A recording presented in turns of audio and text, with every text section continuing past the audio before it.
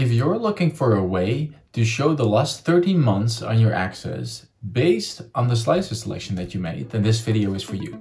I will show you how you can program that using a separate calendar. Stay tuned. So for users, it's often super helpful if they can look at today and then the last 12 months, because it will give them an idea of the trends on how the company is doing. Now, this kind of stuff is easy in Power BI. As you could see, I have a visual here that has the sales over time. And if somebody would want to see the last 12 months, they could move the date into the visual, click on a relative date, and click is in the last 12 months. And then if you apply a filter, it will always look at today and then show the last 12 months. Very easy. But a request the users often have is, what if I select 5 months ago? And let's say I select June 2020. Then they want to see June 2020 until July 2019. And that's problematic because you cannot do that with this date filter. This date filter always looks at today and then looks ahead or looks back. So this is not going to solve our problem here. Also problematic is using just the normal slicers, because if you select 2020, you will see all of the months. But if the requirement is to show June and then 12 months back, then you're not going to be able to do this either. Okay, so I had to think a little bit on how else we could solve this here. Since I usually work with very big models, I like it when I have a calendar table that's connected to my sales tables. So the model we're looking at right now, it has a calendar table connected to sales, and this allows me to use the standard year-to-date functions, quarter-to-date, and other time intelligence.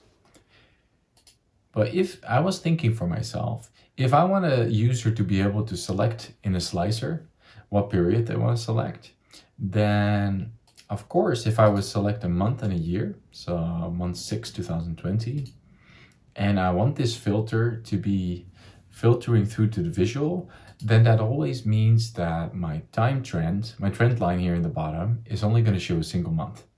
So this is problematic. To solve this, I'm going to show you what you can do. So of course, the user will select the month and the year. So we're going to keep this here. And what I'm going to show you now is what I did in the model. So the calendar is connected to sales. And we're going to make a separate calendar, which I call a presentation calendar. Now, this one is identical. So the normal calendar has 4 columns. It has a date, a year, month, and year. And if I go to the regular calendar, I was already showing it, it looks identical. So you're going to see that one of those calendars is connected, is a regular one. And the presentation calendar, you could connect it if you want to, but in this case, let's keep it disconnected. Now, what we can then do is, since we're going to be filtering on the regular calendar, I will try and see if we can get the presentation calendar year and month on the axis. So there's a year, I remove the other one, and there will be a month. Okay. Obviously, it's now showing the same number for each month and each year. Let me open it here. Yeah. The one thing I will do is just make sure I can sort this by year and month, and we will do it ascending. The reason why we see the same value for each month is because there's no relationship here. So we will have to program a little bit in DAX. The total sales measure already exists. So now what we're going to do is we're going to write a separate measure to make this all work. This new measure we'll call total sales. And actually, I want to show the last 13 months, so that if we select June this year, then we're also going to see June last year. Now, since the user is selecting from our current slicer that shows the month and the year, I'm going to have a first, which is a max date, which is going to be our variable. Variable is the maximum of the regular date column. And what I'm then going to do is the max date 13 months ago is E of month. I can select my max date, and then select minus 13 months. Okay, then my results. The first thing we will have to check is that in our formula, we have only got a single month and a single year selected.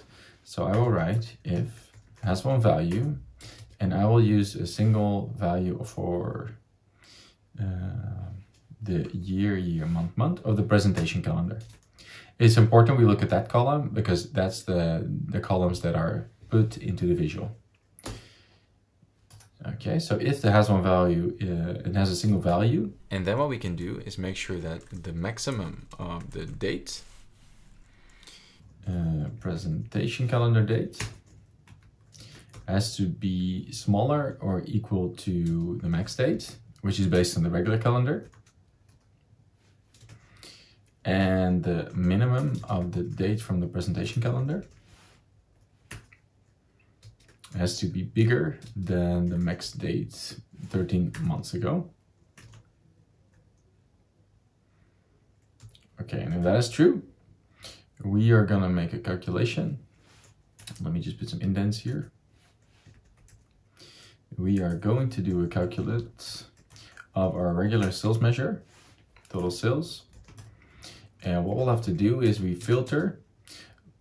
First of all, we have to take the filters of the month and the year of the regular calendar. Those are the ones we're filtering. So it's the all for month. There's the all for year. And we're going to want to put a filter on the year, month here. So I'm going to include this in the all formula too. Okay. And then what we'll do is we say that the calendar month has to be equal to the values that we see in our filter context in the visual. So what this will do, it will look in the visual what month is being shown. And what we can then do is write is values month. And also we have to make sure that the year for the calendar is equal to the value being shown in the year for the presentation calendar.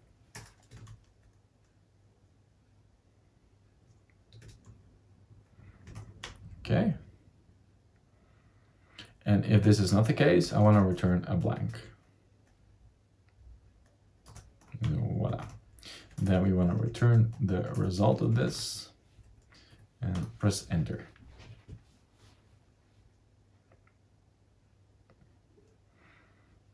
So the min one still needs to have something here. The parentheses are wrong. Okay, perfect. Now, in the old visual, we still had the measure that was the regular total sales, but now we can add the measure that's called total sales for the last 12 months. And as you can see, we have now selected in our slicer month 6, and it's showing us until month 6 in the previous year. But if we move this one to month 12, you're going to see that it shows month 12, 2020 till month 12, 2019. And obviously we can move back and forward with this. And with this formula, you can very easily change the amount of months you want to show. So if you want to change to 16 months, you can easily just adjust it and it will show you in the table here. Now, what has this achieved? What you have achieved here is that the user is able to show the numbers in the comparison period that they want to, and they're not dependent anymore on what day it is today. This is, for example, very useful when you're showing the balance sheet numbers for financial reporting or your profit and loss, because people always want to see some kind of trend comparison, and you don't want to just show a single month, but you also don't want to show the last 12 months by date. Now, as you can see, it gets a little bit more complex here. We take things step by step, and by doing this, the user experience gets much more improved. It's something that's not easy to do with the user interface, but your financial and operational reporting is going to benefit from this. And the coming time, I will try to show some more techniques which you can use for your reports. So if you don't want to miss anything, click subscribe, click on that bell button, and you'll make sure that you don't miss any videos. I'll see you next time.